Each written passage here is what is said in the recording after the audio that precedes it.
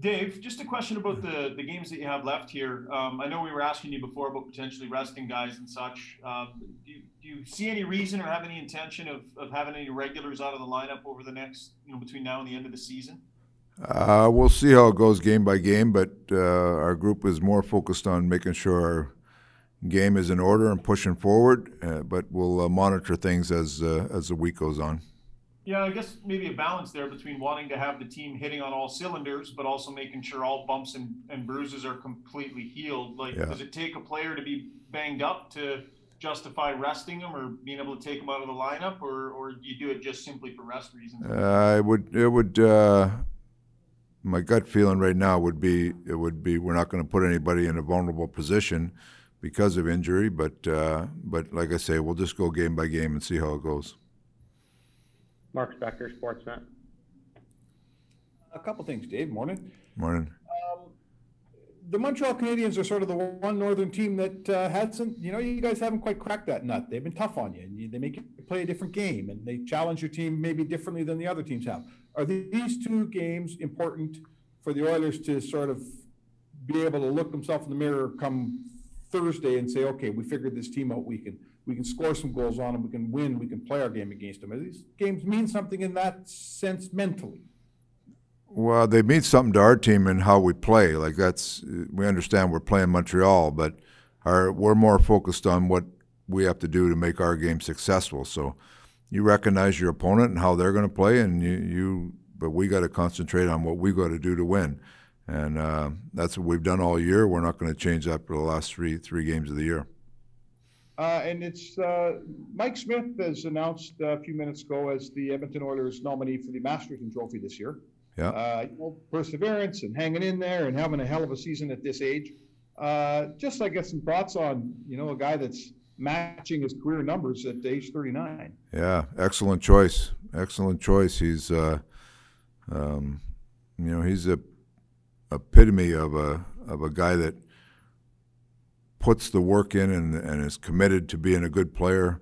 And I've seen him do it since he was a rookie, and he's still doing it at 39. So credit to him, and he's come in very motivated and played very well for us, been a big part of our team this year. So that's a great choice. Jason Gregor, TSN 1260. Dave, can you update us on the health of Chris Russell? Do you think he's going to be ready for playoffs? He's skating at home. Him and Castine are both skating at home, so that's an unknown still. I don't anticipate him playing before the end of the regular season, but some of whether he's ready for the playoffs might be dictated by when we start the playoffs. We don't know that yet. Okay.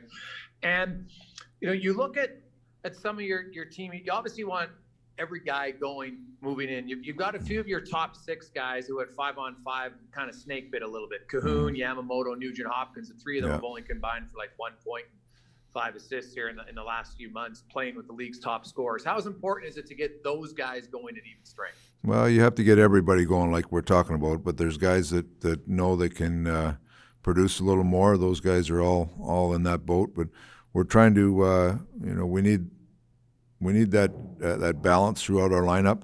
That being said, all three of those guys have played well. You just haven't capitalized on some chances in that. So, hopefully those chances you start to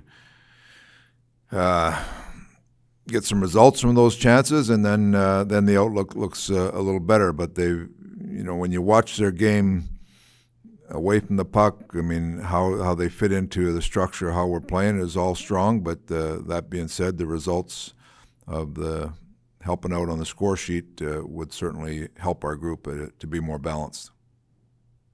Josh Clipperton, Canadian Press. Hey, Dave, just a little bit bigger picture question here. There was some relaxation of the COVID protocols for players that have been, or teams that have been fully vaccinated. That's obviously not the case up here in Canada. I'm just wondering what you think about what's going to be kind of a two-tiered playoff system where there's certain rules for certain teams in terms of gathering, and then up here in Canada it's going to be totally different. Or are you just happy that some people are getting back to normal?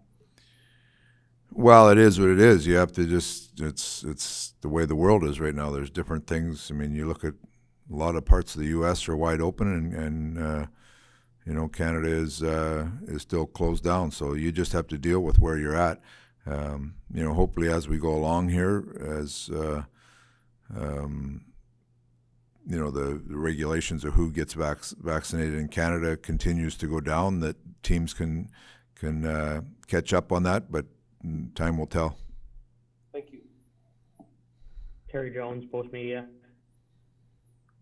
Dave, in a way, you guys have a chance to pick your playoff opponent here, but what I'm more interested in than that is, have you been given any indication by the NHL? And I know there's one scenario that could make this last for days after your last game, but is your expectation that you could be opening the playoffs a week tonight? I haven't had any update on any dates yet. We're looking as far as even Saturday. I don't think there's been a game time set for Saturday, so we're in the dark as far as that goes. We know it, most likely be middle of the week next week sometime. So we'll just have to, we're concentrating on these last 3 games. We want to make sure that we're prepared no matter when we start. So as far as planning purposes and days in between after the last game, it's still up in the air. Thank you. Last question, Guillaume Lafrancois, La Presse.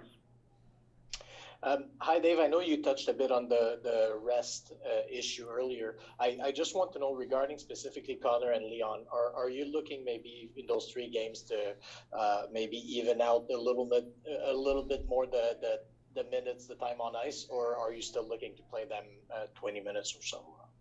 Well, we'll see how the game goes. The game dictates how that goes. They want to keep playing. They want to keep playing well, and that's what will be our goal for the last 3 games.